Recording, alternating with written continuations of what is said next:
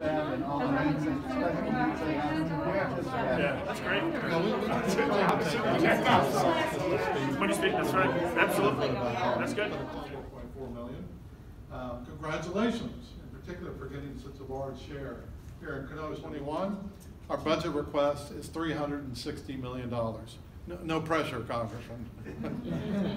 This year, HUD has awarded nearly $165 million to 44 states and local government agencies in 23 states, all to protect children and families from lead-based pain and home health hazards. So on behalf of Secretary Carson and HUD, I am pleased to announce that HUD has awarded $7.8 million across the state of Wisconsin.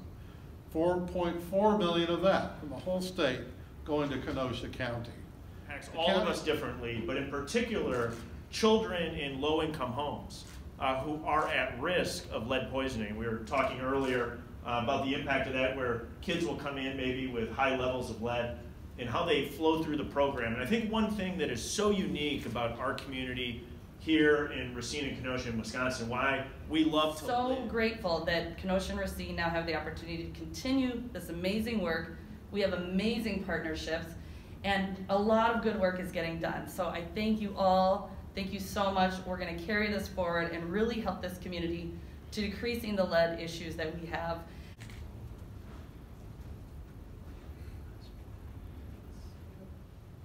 Well,